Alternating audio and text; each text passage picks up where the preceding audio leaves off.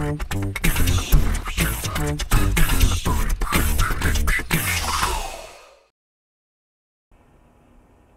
hey guys, Will here. I just took a left turn. Instead of doing some robot painting this week, we're going to do a little bit of ZBrush 101. I wanted to kind of recap my ZBrush summit that I had a couple of weeks ago. You can check out that video in the links below. I covered a lot of ground in that 1 hour video, and I wanted to get more specific with some of the tools that I used to do some of the things that was in that video. I showed these robot heads and different robots that I had designed using all the tools inside of ZBrush. So really what I want to do is kind of show you how I go from sphere, carve the sphere up and start getting some designs out of the sphere, and then we'll start refining those parts. And then I'm going to cover some of the tools that I use specifically for 3D printing, show you how to shell out the object, and then also to slice it so that you can lay it flat on a print bed to print with it. If this is successful and you want to see more of these, I can create a whole series based around using ZBrush for robotics or anything, even props as well. So let's get started and see what we can make. I turn the sphere into a Dynamesh, and then I start using clip brushes to kind of clip away, kind of like clay. Start looking for a form. If I see something that I like, then I start refining that form a little bit, as you can see here. And I start liking the shapes that I see, then I'll take the pinch tool and I'll start pinching some of those edges together to kind of give me some soft S-curves. I'm going to start refining it and adding some parts to the visor, and then we'll start talking about some of the other tools and things that I use to quickly break in some surface changes. I'm starting to see some shapes coming out of here. I think that might be pretty neat to follow a little bit further. But certainly this is all pinch tools here, and carving in a little bit here and there, and just kind of looking for different interesting shapes. The whole concept here was to have kind of like a single eye, or a kind of a visor eye across the front here. So once you see the piece go on the whole shape, then it kind of looks even more interesting. And so down here, I want to cover this, and this is called an IMM, which is Insert Multimesh. So as an example here, I have several libraries that I've created with various parts in them, and you can utilize these parts in your build. So each one of these is a single folder that contains different parts.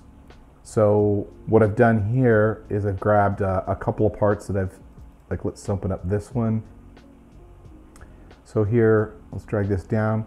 So here are all these different parts that someone else has sculpted, and you can utilize these parts in your models. You just grab a part, whatever one you're thinking about, make sure you have X on, which gives you symmetry. We can just simply click and drag it out. And then if you want to kind of take a look at other parts, just click on it.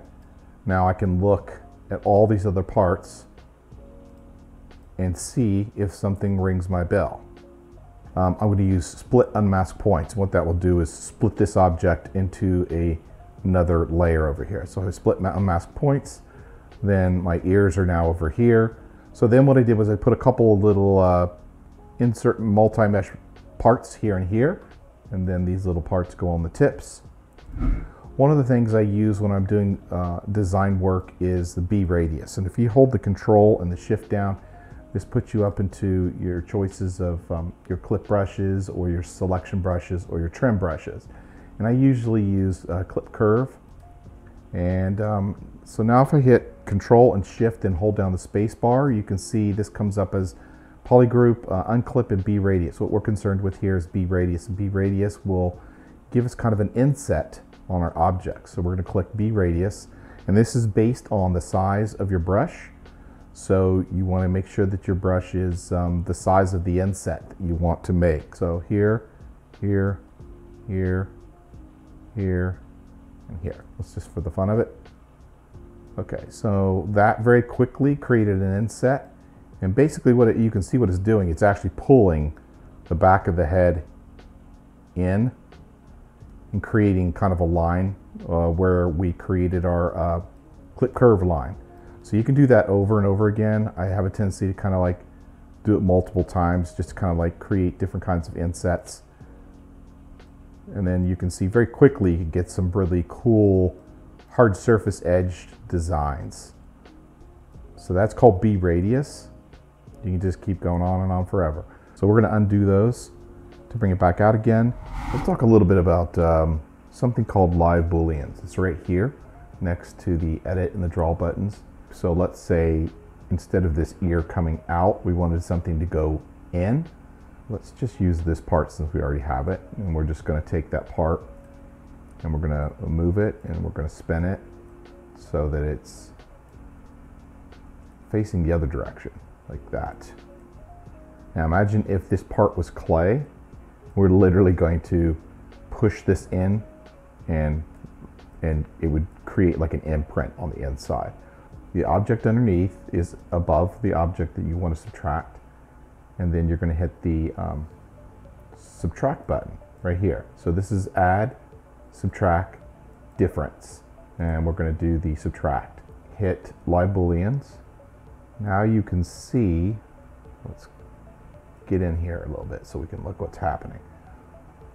Let's change it to a different surface so we can, a lighter surface, so we can see what's happening here a little bit better. I can adjust how deep that object is penetrating by just moving the object in and out of the surface. One of the other things I want to talk about is using alphas to pull in some detail. Again, this would happen towards close to the end of your design process. But I have, again, same kind of thing, libraries of different alphas that I've collected.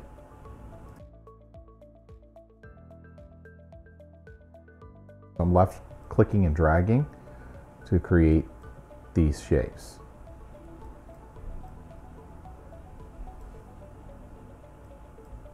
So these are great to kind of go around the edges when you're building out different shapes. We can go up and change it, get us a different one. We can do shapes like this.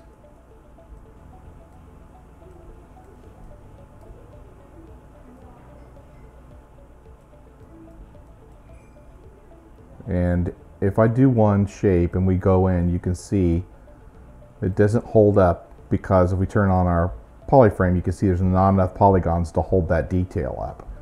So the next thing I want to talk about is the panel lines, and you can find that by going to your brushes, and then you're going to hit chisel brushes. There's 1, 2, 3, 4, 5, 6, 7, 8, I believe, in there that are pre-made. You can again make your own, and what this does is allows you to create like two pieces of plastic, two panel lines coming together. You can just click and drag on it.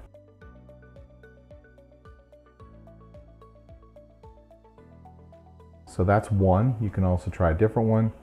Each one gives kind of a different look. And then you get into some double-sided kind of guys, which are deep in the middle. So each one does something a little different, and it just depends on what kind of look you're going for. Let's talk about panel loops. Panel loops do the same as the chisel brushes, except they actually physically make a panel that's separate from the rest of your model. So to do that, we're going to go Control Shift, and we're going to come up and we're going to choose Slice Curve. The Slice Curve will carve our model into polygroups, and the panels will be based on those polygroups. So we'll just do one panel to start with.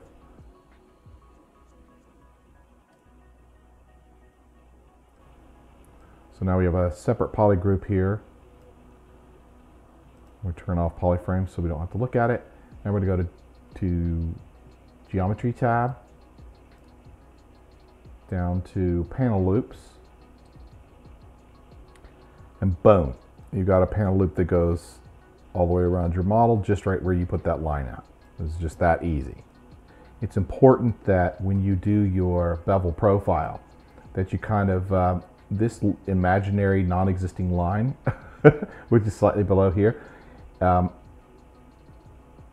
do I describe this? It's this is slightly less than half, and this is showing us a profile of the edge of this panel.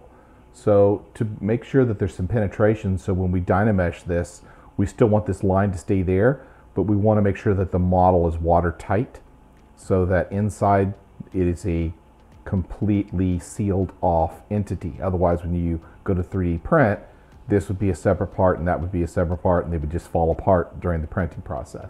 To prove my point, I'm going to undo this and make sure we're still with our line. Yep, still got our line there. And now we have this over top, and we're going to hit panel loops. Okay, so now if I go in to take a look at the inside of our model, you can see, if I zoom in close, oops, if you can see, there's definitely penetration here between the top bevel and the bottom bevel. So when we Dynamesh, there won't be any kind of interior surface. Next thing we're going to do is shell the model. Make a hole in the bottom so we can also see how thick our shell is. So I always take just a primitive, and they're going to penetrate the model by pushing this up inside. And then I'm going to split the unmasked points, and then I have the cylinder, the subtractive. Now we're going to join those back together by merging down. Sorry, we're going to go to Geometry tab, and then we're going to go to Dynamesh, and right here is Create Shell, and this is the thickness.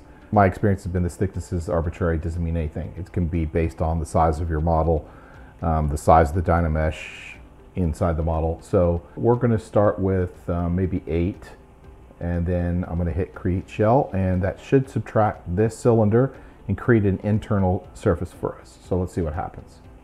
So now we have an interior surface. It looks like it's about a couple of millimeters thick, which should be plenty. So inside here you can see the surface is really rough. That's really rough because the way the process, ZBrush processes this. This could be a problem if you're resin printing. Actually, this can create a lot of extra resin usage, and also if you're using FDM printer, the FDM printer supports could actually get stuck to this surface. So luckily it's a separate polygroup, so what we can do is select that polygroup, and we can clean it up a little bit by smoothing it out on the inside. That will help us a lot. So the best way to do that is to, we're going to go and do our selection and go to draw and click, and this is the interior surface. So you can see it's quite chunky, and that's not going to help anybody. So you can do a couple things. You could just hit your smooth button and hold down the shift key, make a big brush, and just start doing something like this. So you can just smooth this out. Control Shift and click to bring back the outside of the model. Now if we look inside, we can see in here that it's smooth, and that will make all of our printers happy. Now let's say we wanted to throw this out on a printer. The next thing we need to do is now we need to make that interior not a separate part, but we want it to all be the same polygroup. So we're going to hit Group Visible. That's going to, I know it doesn't look the same color, but it is the same color as the exterior, which is really important for this next part. So the next part we're going to do is we're going to slice this and make this into 2 separate halves that we can put on a 3D printer. And to do that, we're going to turn on Dynamesh Groups, which is really super important. And then we're going to go up and we're going to choose Slice Curve. There's no right or wrong way to do this. It's just wherever you think is the right place to 3D print things so that they will print correctly. There's lots of different ways you could do it. So you could literally go at an angle like this, or you can just go straight up and down, have 2 parts that are printing. Remember that this flat edge is going to be the bed of the 3D printer. For this demonstration, I'm just going to go ahead and do it straight up and down, just so we have 2 separate parts, or almost straight up and down, something like this. So when I let go of that, we look at our polylines, we now have, I know it's hard to see because they're very similar in color, but there is a line here that you can see down through the center. So with that selected and with Dynamesh and groups on, we're now going to Dynamesh. Now you can see there's a little bit of a line here. Now with any luck, we're going to click on the back half and we're just going to move it out of the way. And now we look and boom. Now we have two pieces that we can lay flat on the printing bed. Now, using all the tools that I just showed you, I'm going to finish up this concept and we'll call it done.